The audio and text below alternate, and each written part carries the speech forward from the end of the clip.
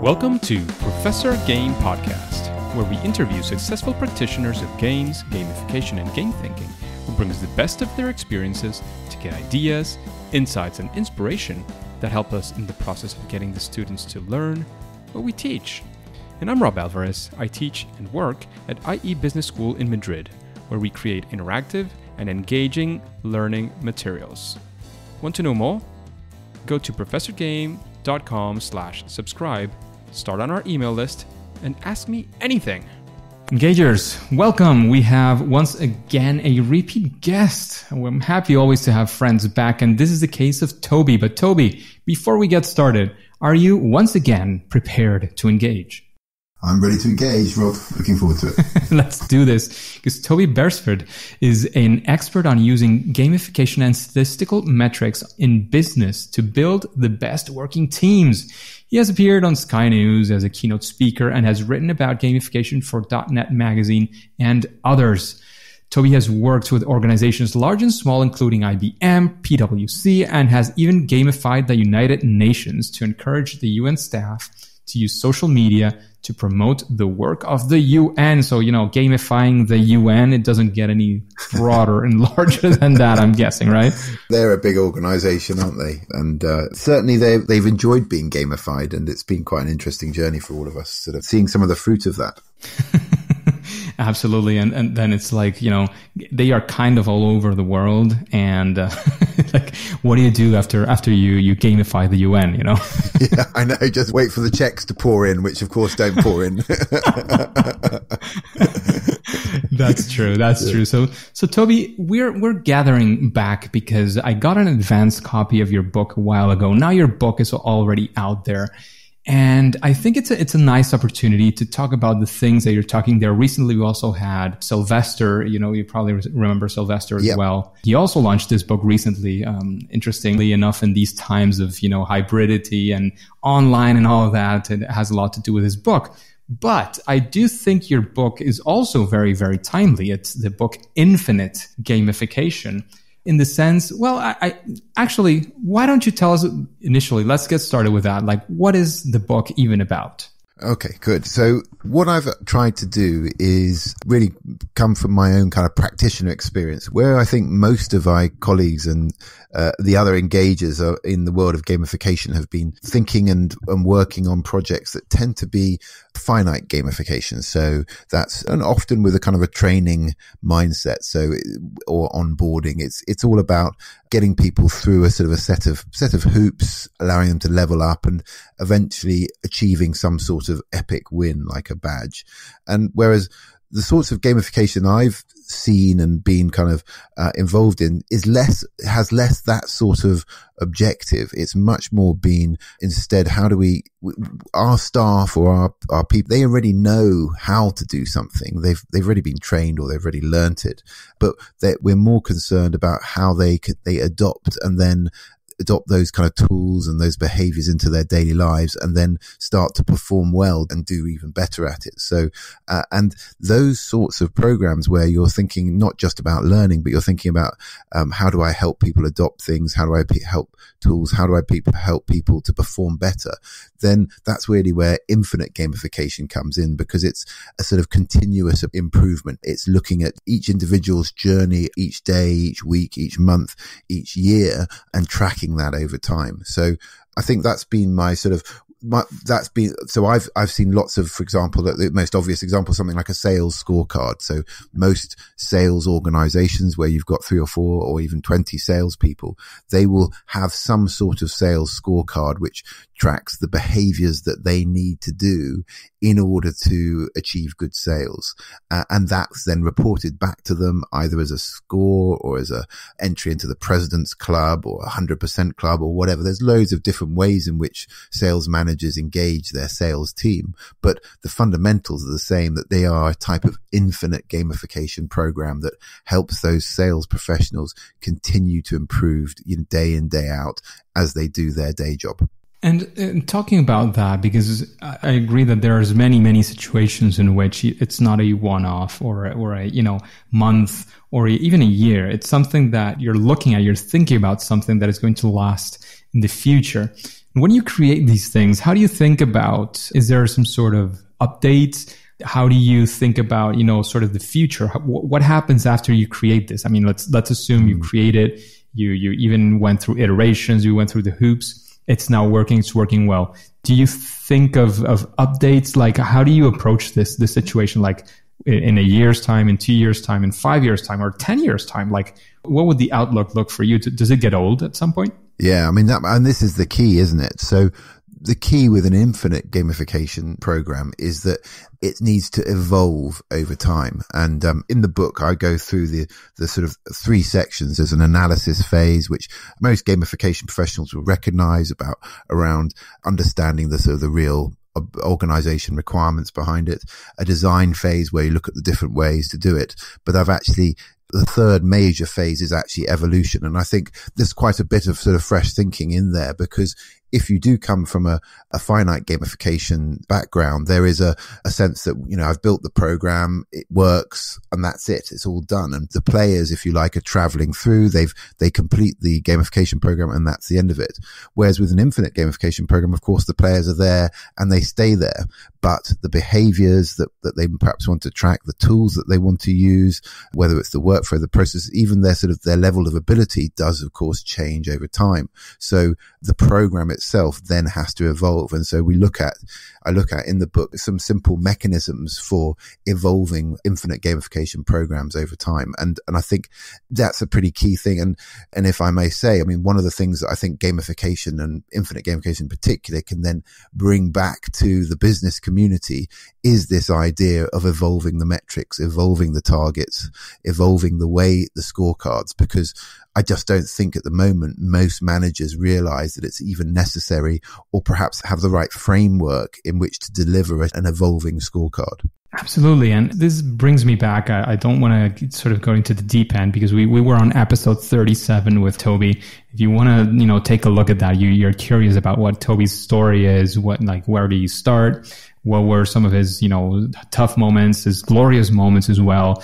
All those things are there. And we started talking, one of the sort of the key lessons or the key things that went throughout was what we called score science. And then you even suggested we have Chuck, and we had Chuck in the show as well. I understand that and from your book as well, which I had the chance to read, your whole theory stems from keeping good scores. So how do we keep good scores? What does that even mean? Well, that's a good question, isn't it? And for me, the key is that there are good scores and bad scores. So there's or perhaps better phrase, perhaps there's well-designed scores and badly designed scores. So, and for me, an infinite gamification program is usually a score combined with some form of comparison, whether that's comparing against yourself or comparing against others individuals or comparing as a team. It doesn't really matter, but the two usually go hand in hand. And the thing is that if you have a well-designed score, it's going to create the positive behaviors that both the organization or the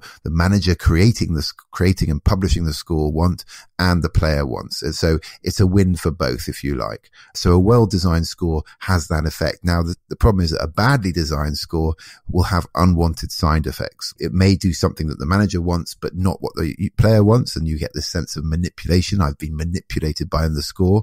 But on the reverse, you might also have the situation where it does something that the player wants, but not what the manager wants. And so then you have this sense of the program being gamed by the players. So it's very important when anybody designs their own program that they have that kind of idea in the mind that actually they can design it well and they can design it badly. And of course, that means that if there's a chance to do something well or badly, that means everybody just has to think about it.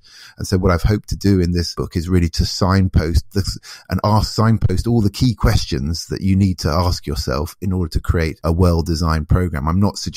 It's by no means I'm afraid I can't do all the hard work for you. But it is a toolkit that just says a set of checklists, which actually, if you were to go through it, what you'd find is that you'd create a well-designed score would come out at the end of it, because you'd have been forced to think through all the real issues. Absolutely. And you've touched upon something there, which is key. And we were talking before starting the interview, which is you're talking about managers and employees. And there's definitely, among many of us, there is an interest in a push that we're doing, like myself, like in everyday work and all the things that we're doing. There is some of us who are also sort of trying to push forward the fact that gamification gets sort of incorporated into business practice and to business studies as well. Because we do realize that this can have a great impact, as you were saying, for example, in, the management of employees, but also in other disciplines of business. So how do you view this side of what you were mentioning? Sort of, you're talking about how scores are well kept so that both sides of the business, in this case, employees and employers, are satisfied. How do you think this will sort of break in, or hopefully break in, to the business disciplines? Yeah, that's good. So I think particularly today, with this sort of move to remote working for so many of us, I think it really does provide a kind of a new greenfield opportunity for organizations to look at the way in which they recognize good performance, but also help individual employees to focus on the behaviors that actually kind of deliver the goods for the business. I mean, we've had I'm not a business management historian, but we've had a good long period now where we've all been sitting in offices, and the main metric that employees and managers look at is the number of hours spent, the sort of this idea of presenteeism, that the longer you are in the office, the better you must be as an employee, which of course we know is absolute rubbish. The best employees aren't necessarily the ones that spend the most time sitting at their desk. I'm going to jump in because it couldn't be more timely, sort of a comment in that sense. Like, I'm not going to talk specifics in any capacity, but I know of many situations where exactly that sort of sitting on the chair time was being measured, and whether or not people are sitting there, it's not necessarily about results. It is powerful and is refreshing. It's one of the few good things that we've had from this pandemic. It's the fact that many people realize that the pandemic came in, and in some businesses where this could already happen, it happened and nothing changed, and then everything is okay. So the business said, so this is something we can do. And actually, we're even saving some money. So let's move forward with it. So it pushed some people. There have been bad consequences, of course. There's people whose jobs are not possible to do remotely and have had bad consequences. But, I'm trying to bring in the good side of this. So I just wanted to make that comment to make sure it's highlighted, because I do think it is a very good time to talk about this. Yeah, of course. And yes. And I think we're all all our roles and jobs are all changing a little bit as a result. And I think there is this period of adaptation. Into that is where I think lots of managers will be now looking at scorecards and the way in which they distribute the score, the results of what's going on at work, because you have to, if somebody's sort of stuck out on a limb somewhere where in their home, that you don't have that sense of shared achievement, you don't have the sense of managerial presence, you don't have that kind of many of the sort of the traditional toolkits that a manager has to support his or her staff. So, offering a scorecard is something that I'm sure many managers will be trying to do. And it's usually comes from an enablement background. So if I take one of my, I spent 3 years working with IBM, with their inside sales team, who were a remote distributed team across the globe. And they were transitioning to kind of digital selling. That was the main kind of essence of what they were doing. And so what the management and the gamification program, infinite gamification program that we put in place that IBM put in place, was really about looking at all the different tools that were being given to those inside sales reps and saying, okay, let's see how you're adopting, how you're performing using these tools, and let's give you a score, some feedback each month with some limited comparison that wasn't a pure sort of leaderboard, but some limited comparison with your colleagues, so that each inside sales rep could see how they were doing on that kind of journey to being a better inside seller and a better digital seller. And it's a great example. And one of the interesting things, of course, is that program changed an enormous amount from day one to the third year of the program. So, and it comes back to this idea that if the management team are looking at the scoring program, they're looking at the feedback systems they're putting in place and saying from day one, this is going to change in 6 months, in 12 months time, because there will be different tools, there'll be different metrics, there'll be behaviors we weren't expecting. We want to kind of tune and tweak this. If they're thinking that from day one, then I think the program has a chance of succeeding, because nobody gets it right first time. You always have to kind of evolve and change it in response to sort of to user behavior. Absolutely. That makes a lot of sense. And Toby, you know this, I'm also very much into education, and I'm going to just throw in maybe a little bit of controversy here. Hit me, Rob. As we know, grades are also a score that we're keeping, and there are scorecards around grades. And I have personally argued that, school and university in many ways and in many capacities in general, and I'm generalizing very broadly as well, is a poorly designed game. And I don't know if you would argue as well that it is a poorly designed scorecard in many ways.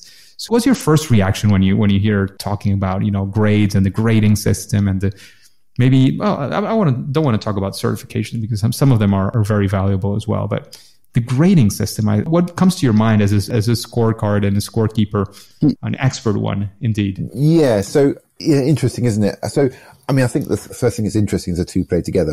We are conditioned through education to look at scorecards. That's the one of the reasons that scores and infinite gamification works at all in an industrial setting is because people have spent 18 years in education thinking and being told that, getting a high score is a good thing. So there is obviously that sort of that kind of link between the two. And when it comes to your point about are grades a good thing, I think my perspective on it is that everything that we found from in the world of infinite gamification is that every context is unique. And what I mean by that is that the more that we know about an organization or even an individual, but particularly around any kind of group trying to do something, that there isn't a kind of a one size fits all infinite gamification sort of scorecard that you can just get out of the box and say, yep, this is going to work here. It just doesn't work like that, because each organization, each kind of learning journey, if you like, taking it in the education world, is going to have a slightly different skew and a slightly different bias. I'm actually doing I'm back in education myself at the moment. I'm doing a part-time theology course, which is fascinating. Oh, wow. Yeah, absolutely brilliant. I thought it was going to be really dull, but it's actually really interesting. Sort of it's a whole different world from gamification. So it's quite interesting. It's good for me. But the way in which they mark us is, they do give a grade, a percentage, but the most interesting part of it is that they also break down the rubric of what goes into that grade. So you can see across the 5 sort of, as the marker has looked at it, what are the different, if she said, okay, these are the different 5 areas that she wants to mark against, you can then see the feedback per rubric point, if you like. And so that, I think that's an example for me of how this particular course is starting to sort of go beyond just the basics of a grade and start to think more about better feedback at a more granular level. Because of course, as an individual, I need the sort of the individual feedback. I don't just want to just telling me, I've got a mark out of 100 is a relatively limited use if I'm going to now optimize and improve my performance for the next essay or next paper. So I think so I think coming back to your point about our grades, and I think they're a good, they're just a start, but actually I would encourage any kind of educator to think, okay, that's fine. Now reading the book, where else can I provide better feedback to my students that will help more of them succeed? Absolutely. So just a small clarification. I don't want to mean that grades are, grades should be just eliminated necessarily. Yeah. Well, the thing I've mentioned many times to students is, as an educator as well, I can tell you that we need to set grades, and that's fine. But there are also a series of restrictions around which those sort of gradable items need to be considered.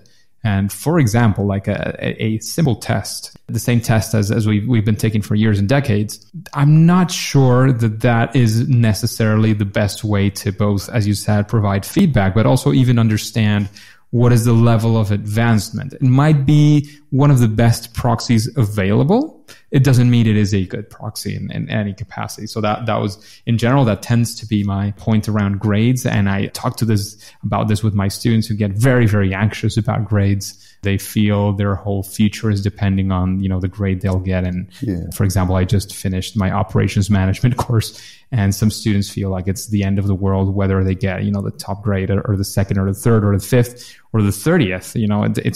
And that is exactly my point. As you were saying, it's not just about the number that you get there, which, it has its value. I kind of understand it. There's also arguments that go back and forth in that sense. But beyond that, like your main objective, your main metric personally must not be the grade. And that's where I think there is a lot of room for intervention, as you were mentioning, both on the feedback side, which I think is positive and whenever possible is very, very important. But, teachers as well can sometimes be overwhelmed with work.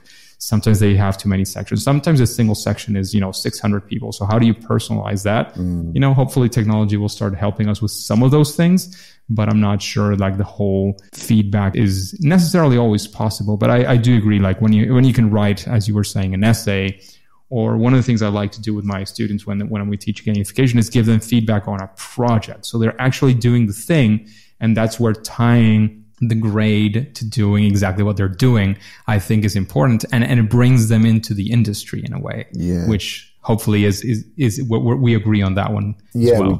we do. And if we think about this idea with infinite gamification one of the models that I have in the book is about sort of learning, adoption, performance, and how we kind of start when we learn, and then we need metrics that help us to adopt those kind of new habits, and then we need metrics that help us to perform well at those habits. So if we were to apply the idea of infinite gamification for an educator, one of the first things I might say as a manager, and this is where it's very interesting kind of area for a business school, is to say, look, the educator, either the manager's job isn't just about helping to improve a performance, but also maybe the educator's job isn't just about teaching and learning. It's also about ensuring adoption and performing well at it. So we're talking about my theology part-time theology course, so we'll just stick with that. So theology is, so I'm hoping that this theology course will help me to, for want of a better word, to do better Bible studies. So I'll be able to sort of help other people to read particular bits of the Bible and understand it better. So what would be a kind of I get my grade, and that's the kind of the learning side, but actually the adoption and performing side might be that the people whom I'm giving the Bible study to, the sort of this 4 or 5 people, might then give me some feedback on that. And that would then become part of my scorecard, which would then help me to see whether I've actually adopted all the things that I've learned in theology, and am I performing well at giving those out. And so my challenge, I suppose, to any educator is when does education stop? And can, with something like kind of an infinite gamification scorecard, there is that sort of opportunity to define not just what happens when someone finishes learning, but actually to help your students to continue to adopt and then to perform well at what they've learned. What are those things that are being taught that are applicable then in their current or future workplace? Absolutely. Absolutely. Just a quick break before we continue. Are you enjoying this podcast? If you're listening through a podcasting app, please subscribe and rate us on the app. This will be of great help to reach more engagers so we can change the world together through gamification. So Toby, the next thing that I wanted to get into is actually something that we do. I'm not sure. I think we didn't do it on your initial episode, which is taking a random question from the audience. And hopefully it'll be very, very related as well to what we've been talking about. Okay. Right. So, here it comes. I think it could be related to almost any guest. I think it's a good question for most people. And it is, how did you get started in gamification?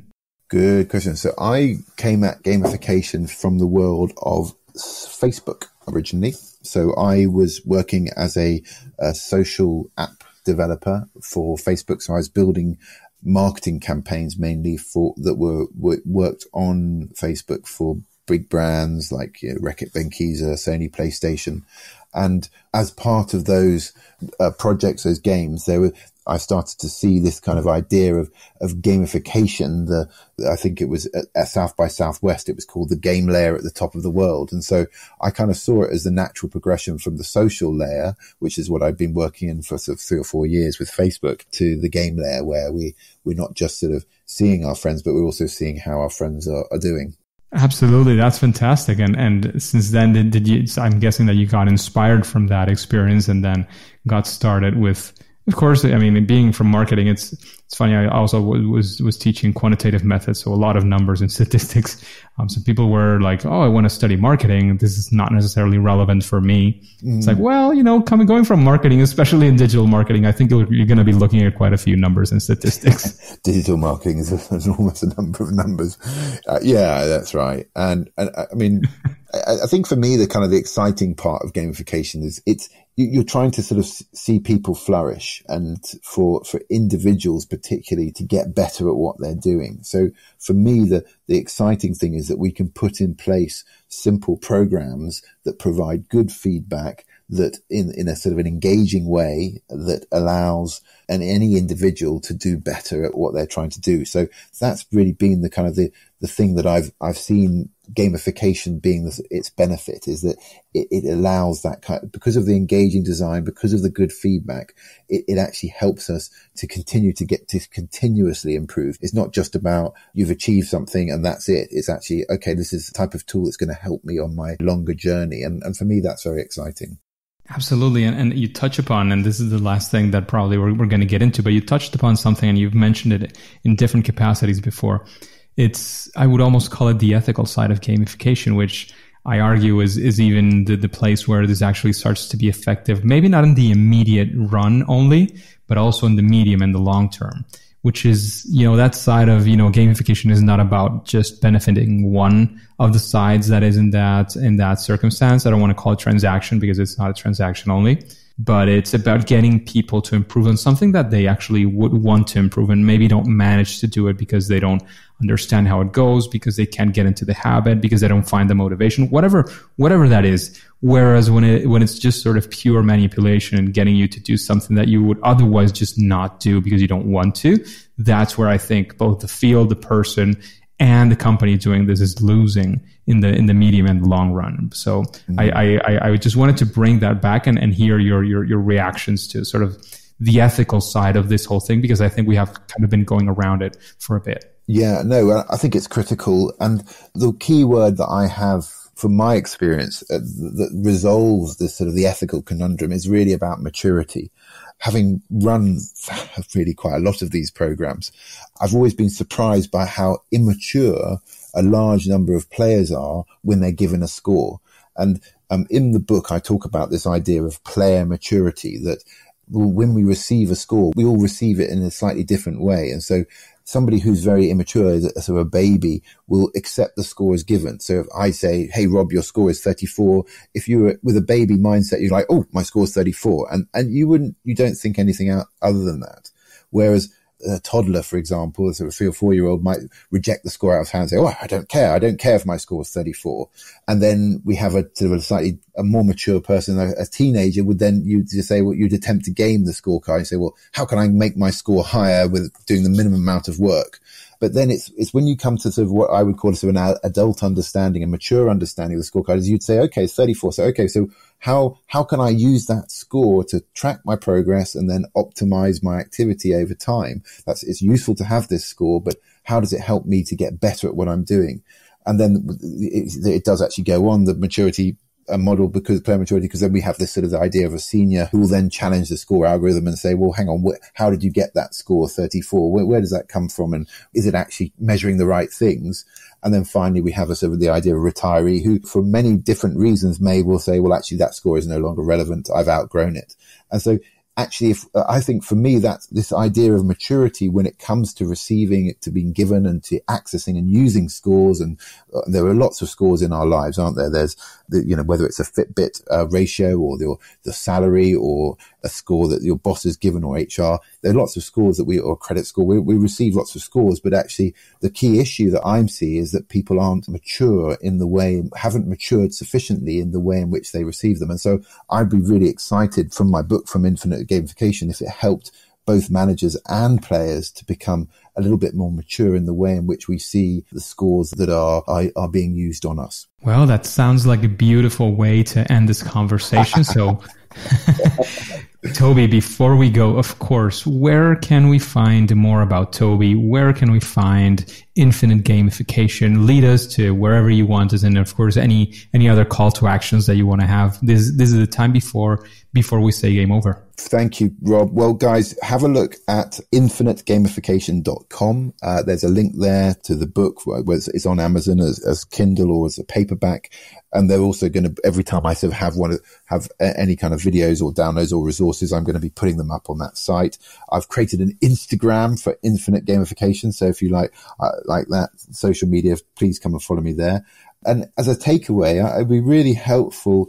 We're really keen, I think, all of us within the gamification industry, to see gamification being kind of used in the right way, but also, used more widely. And so my hope is that this book which is targeted at kind of any type of business manager or any type of leader, this could be a tool that we could be sharing within kind of organizations that we're in and saying, look, this is how you could be using gamification with your spreadsheet about your employees or your HR program or whatever it is. But I think what we really need to do to expand the kind of the reach and the ability of gamification itself is to sort of see it being used in the right way within organizations. And my hope is that this book can contribute to that kind of vision. Absolutely. I'm sure it will. So thank you very much, Toby. We can find Toby both on his website of infiniteGamification.com. There is an Infinite Gamification Instagram account. I know I've followed Toby for a while